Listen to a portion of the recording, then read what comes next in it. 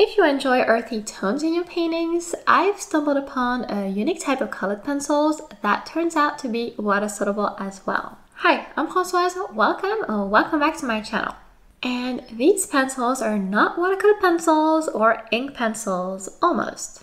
They're tinted charcoal pencils. Nowhere on this box does it say these very special pencils are water soluble, but I found out by accident, and I told the story already in my previous video, so I'll link that in the description if you want to watch it later. I started experimenting a few days ago, and my first easy step was to swatch the colors. And I was surprised right away to find that the pencils do feel like charcoal 100%. For some reason, I thought there would be some kind of a binder or something in there to make them feel like regular colored pencils, less chalky. And the bottom line is that they're labeled as colored charcoal pencils, and that is really what they are. And with that feature in mind, you can see how visible those charcoal lines are underneath when I blended each one of the 24 colors on my ash cold pressed watercolor paper. At this point, I was worried the colors might be too light once blended on the painting, and I also didn't like the visible lines underneath, but I thought I would be able to apply my watercolor pencil techniques to these pencils, so it's easy to make the paint look watercolor smooth and vibrant.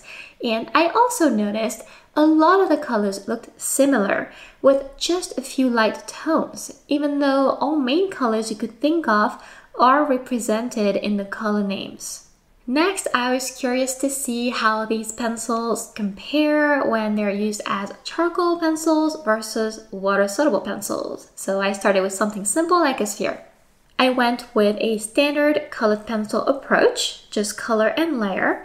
And I knew from using Blackstone recently that a blending stump would allow me to get a basic charcoal drawing to look smooth. And I picked a hot press watercolor paper this time to make it easier, since it's much smoother than cold press.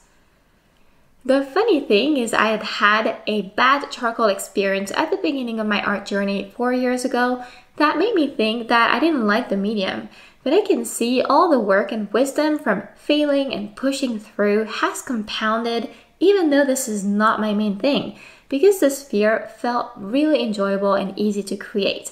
It's like once you've gained experience with one medium, it's easier to apply some of the knowledge to other mediums. Learning to observe the reference to place the highlights, shadows, and midtones properly, also use convenient and good quality supplies, and finally take the time to layer and refine the colors is what I think helps me manage everything that I try. I repeated the exercise on the right with the exact same colors and the same process, and this time I left the blending stump aside because I blended everything with water and there were hardly any lines showing thanks to the smooth paper, I think, and also the fact that I layered and overlapped colors each time with circular motions to keep the coloring even and fill out the tooth of the paper. Again, different techniques but similar results when you have the main skills down. Something very interesting here though. Not only do colors on the watercolor-like version look more vibrant than the ones that were not wet, but also check this out, when I ran my finger on both, notice how pigments in the standard charcoal drawing lifted and how the ones I activated with water didn't. And this is huge because for us painting enthusiasts, it really shows that charcoal can be used without the mess, but also more vibrancy in the colors. After this successful exercise, you can imagine I felt confident for more. And I've been craving painting more landscapes lately, so I went for a lighthouse scenery. I don't like very bright colors in summer paintings, but at the same time, you don't want to fall into the extreme opposite of ending up with turned colors, so I knew there would be a challenge here, and these pencils would literally reveal their true colors with this kind of reference photo. So I started using the charcoal pencils like I would watercolor pencils, right on my plastic palette. This palette is special because the rough side allows pencil pigments to deposit more easily. And then the goal is to activate the pigment with water to create a swatch to use for painting smooth washes of paint. And while it's easy with watercolor pencils to color on this palette, I found it to be more challenging with the charcoal pencils, and you wouldn't have this issue if you were to use a scrap piece of watercolor paper instead. And that was until I repeated the experience while the palette was still wet from activating the paint previously, and it turned out to be a lot easier that way. You can see I even managed to get that dreamy watercolor look in the sky especially, so I can say these charcoal pencils work very well if you want to get this type of effect. I was a bit worried at first because the first layer was very light, but once I figured out how to get more pigment on my swatches, it was a lot easier to get the colors to show better. One thing I noticed is that the leads are pretty fragile, and sometimes it also comes from the pencil sharpener. Some work better than others, so it was a bit difficult to get these pencils to a sharp point, but I managed, and I also used my final paintbrush to create the thin lines. Overall, I found these charcoal pencils to behave closely to watercolor pencils. I really love the muted outcome, and I don't think it looks boring, and actually this painting will be up on my Patreon in real time next week. I've provided all alternatives for watercolor pencils or Inktense pencils, so you can paint it even if you don't have these charcoal pencils. To explore any kind of pencil's full potential, it's interesting to try it out on a detailed painting, and lately I've been doing more animal paintings, so I decided to try my first cat painting because I've only painted cat's eyes before.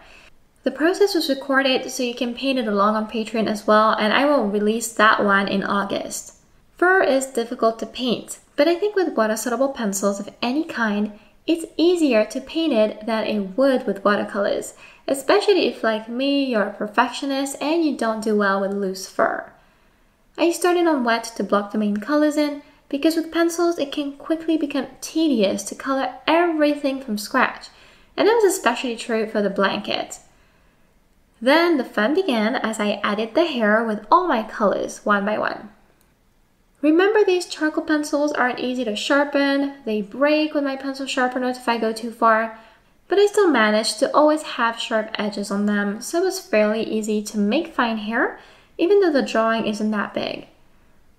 The white charcoal pencils was very useful to create grayish tones by just overlapping onto darker areas. So with these tinted charcoal pencils, you can use a lot of the same techniques as watercolor pencils or even colored pencils.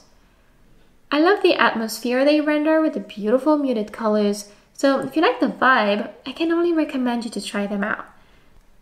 I used my favorite watercolor pencil technique to blend the hair carefully, which also allows the charcoal pigment to set in the paper and not come off afterwards. And I opted for gouache for the white highlights in the eyes and the whiskers because once more I wanted to make sure whatever addition I made was there to stay, and I didn't want to use white charcoal there and having to blend it for such fine details. I think white gouache or white watercolor or even a white gel pen, if you use them sparingly, are still best in most paintings for the crisp highlights. Right now, I'm challenging myself to paint 100 animals on etched postcards with water-soluble graphite and watercolor pencils, so go follow me on Instagram to check that out, and I'll link my account in the description. But first, to learn my watercolor pencil blending techniques and avoid a muddy mess in your paintings, you might want to watch this video. Thank you so much for watching, and see you next time!